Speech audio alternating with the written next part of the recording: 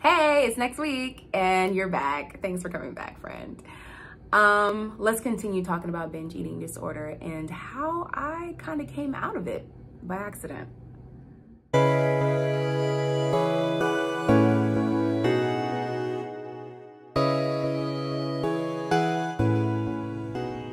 So, as you remember in the previous video, I'm now a freshman year in college.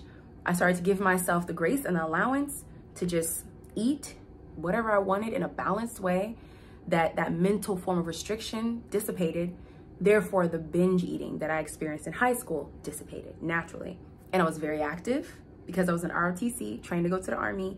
And then, as a result, I'm now back in the 160s. Haven't seen that number on the scale since I was 11 at that point. So that's what we talked about previously, right? So now I want to talk about the actual pivotal moment in my life when I realized that I don't like to claim things, that's why I put the quotation marks. I was struggling with binge eating disorder, that it had a name. I'm like, I have this problem. Maybe this is just me. So fast forward to about 2011, 2012. I'm back in Atlanta. I was in school freshman year away to school in Savannah. I'm back in Atlanta, and I finally get to the point where, I'm working. I move out my own to get my first apartment, I'm like 21, oh snap. And I'm no longer in that environment of being really busy on campus and being very, very active. Like I was running 2 miles a day with ROTC every other day. So I'm back at home. I'm back in Atlanta. I move out, get my own place. Things shift. Remember in the previous video I told you about that mindset? It's very important. So what happened was, in a nutshell, I started to feel the pressure and the weight of adulting. I had my own bills to pay. I was on my own now, for real. I just got hired at a new job, and I was working another job. Then I just went and found another job. I was working 3 jobs, y'all. Yes, I was. A sister was determined to pay her bills. And something started to happen. I believe my weight started to creep back up. And the anxiety started to come back. I actually struggled with anxiety for years when I was late teens, early 20s. Another video for another day. And I noticed after I would get home from work, whatever it may be, I started to develop this habit and come back to this habit of binging and restricting. It came back. And I look back at it now, and I can confidently say it came back because of all the pressure I was putting on myself. And not only just the pressures of life, but I started to focus in on my weight again. I started to focus on looking a certain way at a certain amount of time and a certain number on the scale.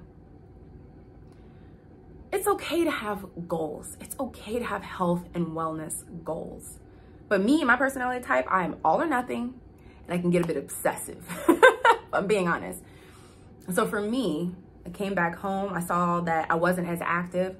I believe the weights began to slowly creep back on as I was working now a desk job for most of the hours of the day and eating pretty good. Me and my coworkers, we would go to certain, we would order out at certain lunch places, we eat together, or I would go to my favorite place here, I would eat this. And I started to notice, and this is, I can't believe I'm about to share this. Around this time in my life, I'm working 3 jobs, I'm living on my own. The pressures of being an adult is kicking in to high drive. And I started to develop this very vivid image in my mind, a habit.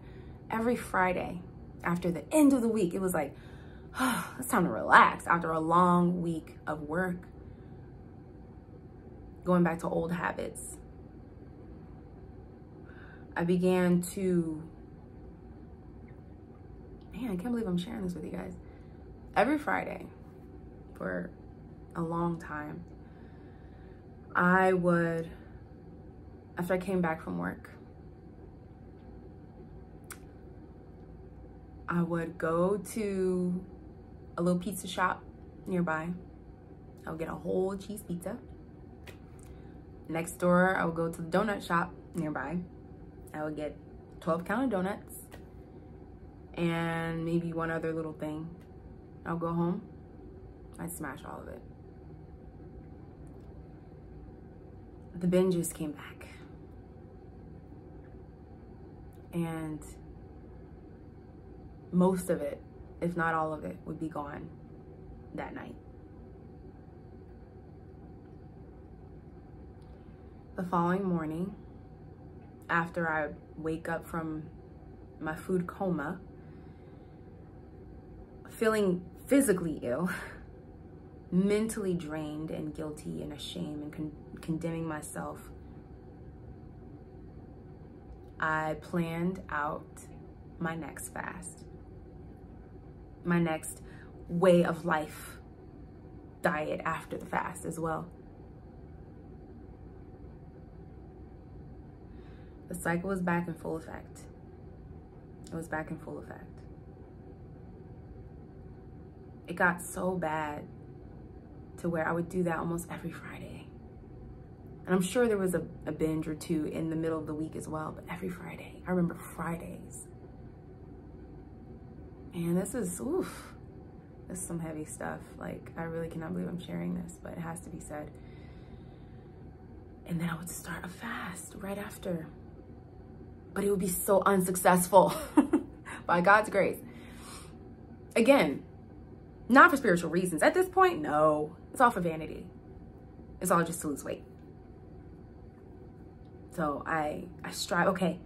I woke up the next morning, I feel terrible. Next day, I'm not eating anything. I'm gonna start a fast. Let's just do 7 days on juice, 7 days on water, whatever it was. And I would get to like a day and a half and I'd be hungry, which your body naturally needs food. And I was just like, whatever, now just eat whatever I wanted and beat myself up for that. And then say, okay, I'm gonna try again. Then Friday comes around. So I'm back in the cycle. This went on for months and months and months and months and months and months so I got to the point where I look back and I think I climbed all the way back up to like 180 something. That was a very low time in my life. One day on my lunch break at my main job, I went to a little deli and got like a vegetarian Philly cheesesteak sandwich or something with fries, my usual, and like a fruit punch or something. I don't know what I had. I remember it was like something. I was just like, I felt the need to just look this up. Like eating uncontrollably or overeating or eating a lot. I don't know what I put in the Google search engine, but what came up was binge eating disorder. And I was just like, this sounds just like me. This sounds just like what I'm experiencing. This is it. This is what I've been doing? I have an eating disorder? Are you serious? No, I don't know. Do I? That was in 2012. That was in 2012 when I actually found out that there was a name for what I was experiencing, what I was suffering with. Now at this point, almost 10 years. Yeah, 10 years? At least 5.